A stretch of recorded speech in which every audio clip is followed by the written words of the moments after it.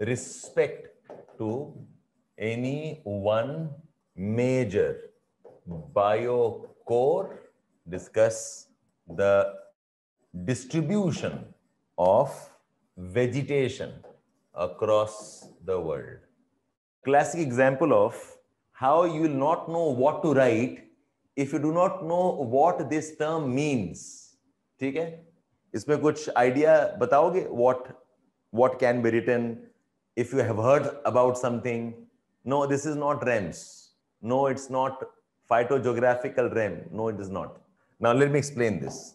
Distribution of plants. इसको पढ़ने का कितना तरीका है?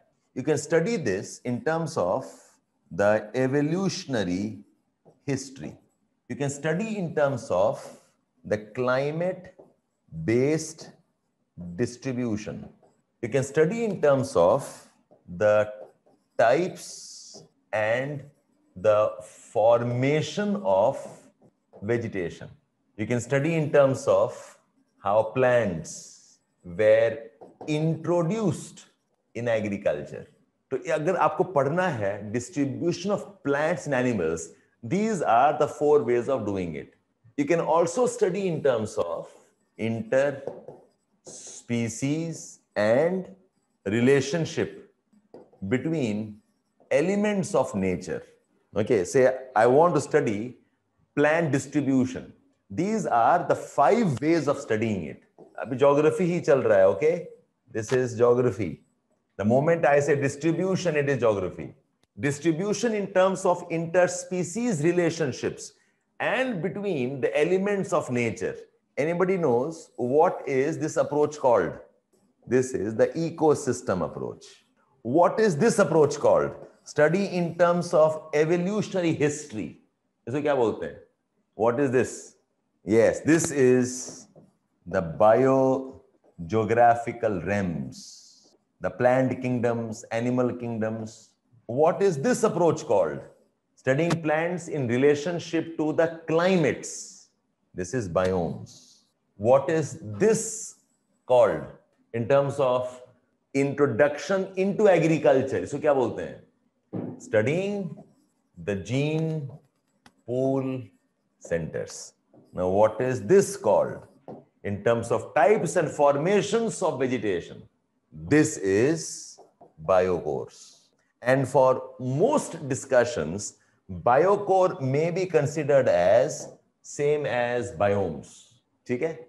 So basically, I'm telling you one more term, that's all. Okay? एक term जान लो, because if they ask you biocore, आपको पता नहीं है, you will not know what to do. फिर आप छोड़ के आ जाओगे. So how many types of ecosystems we have? We can have terrestrial ecosystems, marine ecosystems.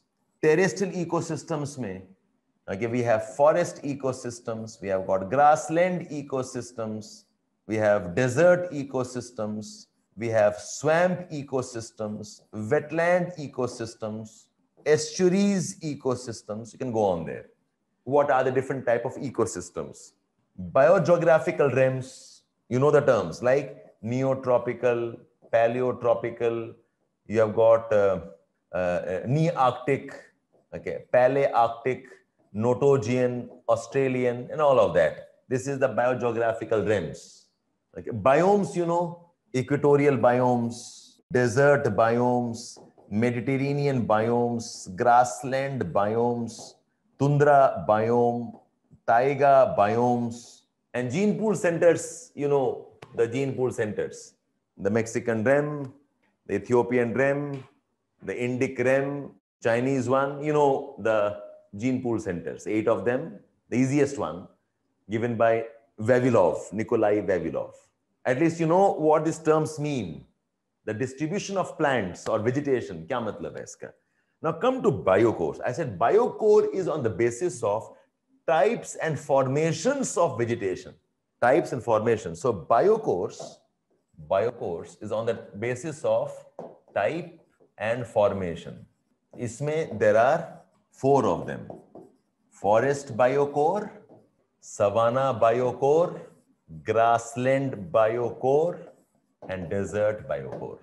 Under forest biocores, we have equatorial forests, we have monsoon forests, we have taiga forests, we have mixed forests.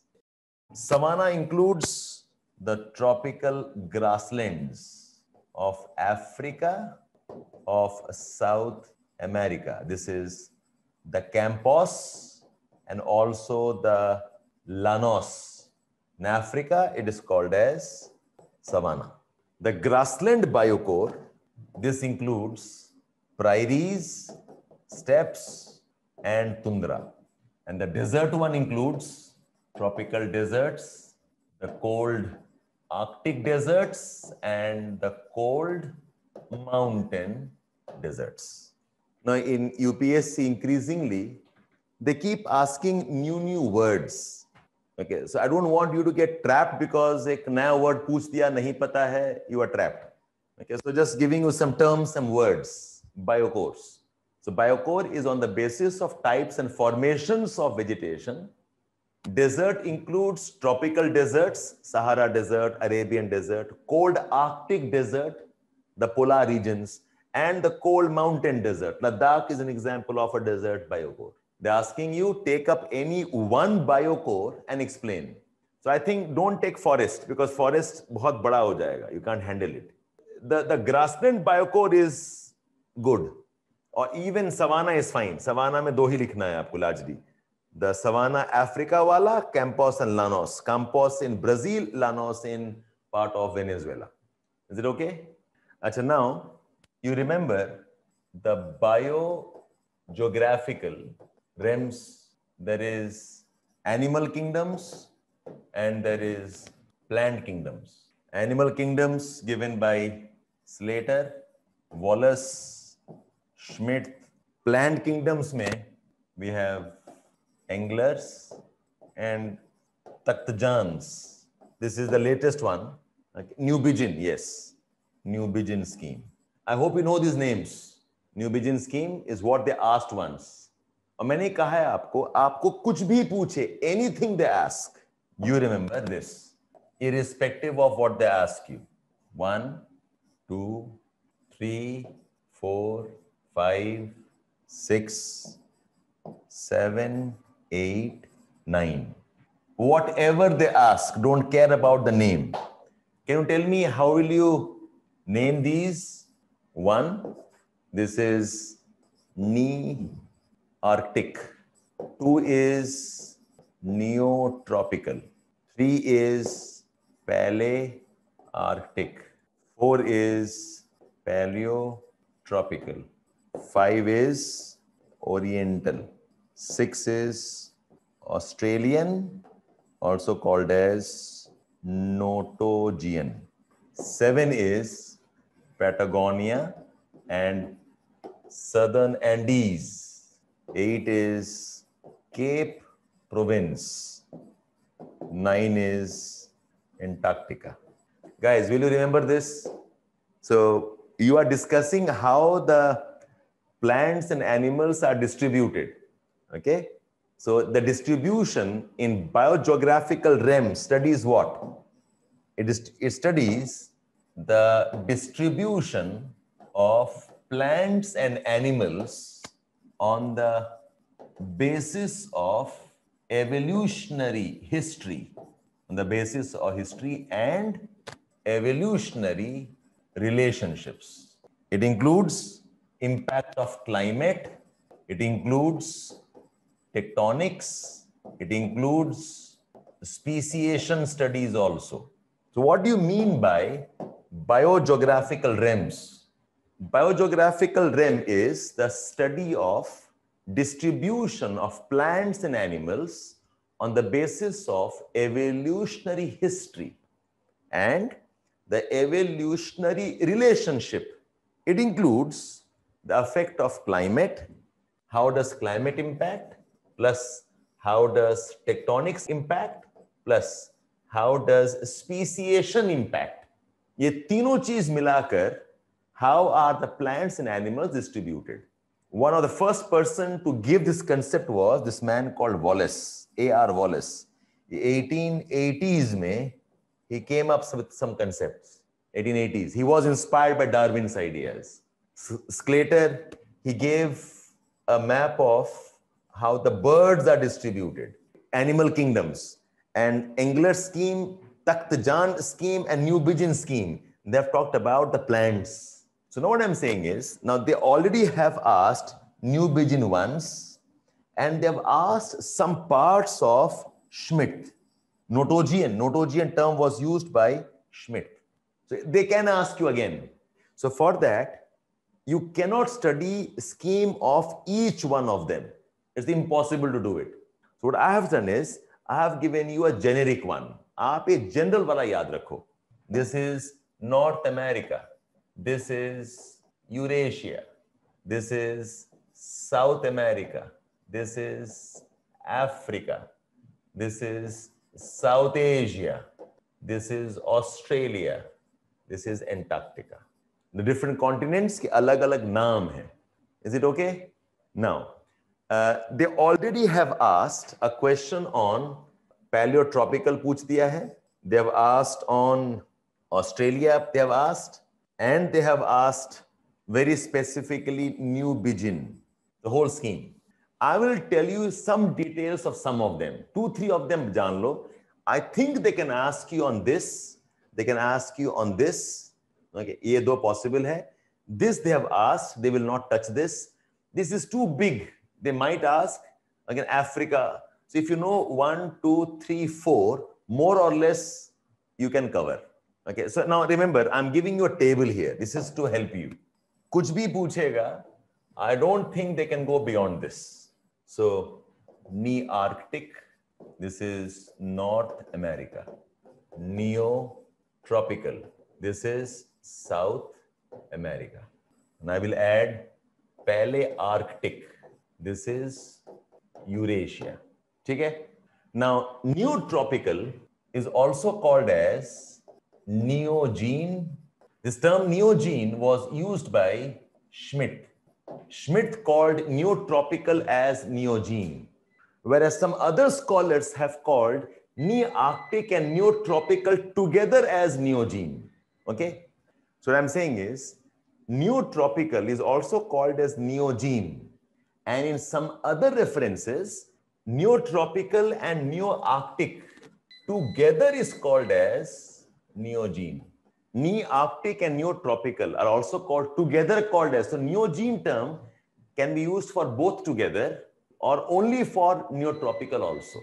Now what you should do is, for each of them, talk about the geographical location, talk about fishes, reptiles, birds, mammals. These are the 4 categories you'll talk about. So Nearctic, explain. This is North America.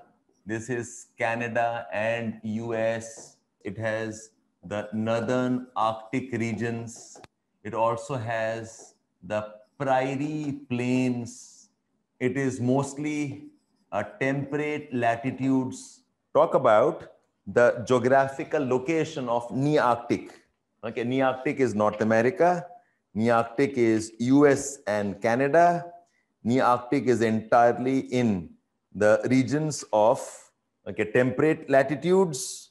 It has the grasslands, the plains. It has a lot of diversity of deserts. Talk about it also has coniferous forests of Canada. Describe whatever you know about this. Similarly, describe South America or Neotropical rim. Kya likhoge aap? Neotropical rim. This is South America, large countries like Brazil, Argentina, Venezuela, etc. It has Andes mountains. It has Amazon forests. Again, lot of diversity in terms of Patagonia deserts. It also has the grasslands of Brazil and the grasslands of Venezuela, Orinoco Basin, Guyana Highlands, okay, Bolivian Highlands. Describe the place. इसमें एक paragraph बन जाएगा. Can you describe Palearctic? This is largest one, Eurasia and Asia, largely the temperate regions of Eurasia. It includes again deserts, grasslands of steppes. It includes taiga forest, the tundra regions, mountains of the Alps. Go on there. Okay? So describe the geographical region. ये तीनों में कुछ भी पूछेगा, you can describe it. Now come to fishes में. Fishes में one common fish you can talk about is carp. Carp is there or carp is not there उस debate में. So carp India में रोहू बोलते हैं. Carp, this does not have carp. This has carp and a very important variety called as salmon. Carp पता है. I'm sure you know about cod. You also know about herrings. Okay. Carp is one common name. Do you know any fish variety of South America? Have you heard about some fish variety of South America? Piranha fish. No carp, but they have piranha fish. Amazon में flesh eating, yes, piranha fish. ठीक है? Now, reptiles, New Tropical has maximum reptiles. New Arctic also lots of reptiles. But Palearctic, it has few reptiles. You talk about the birds. Birds, New Tropical has the most colorful varieties. Palearctic also has variety of birds. Nearctic में the only unique species is turkey. There are birds जो unique species हैं found only in Nearctic is turkey, and there are other birds. Mammals में Nearctic is the major home of rodents, rats.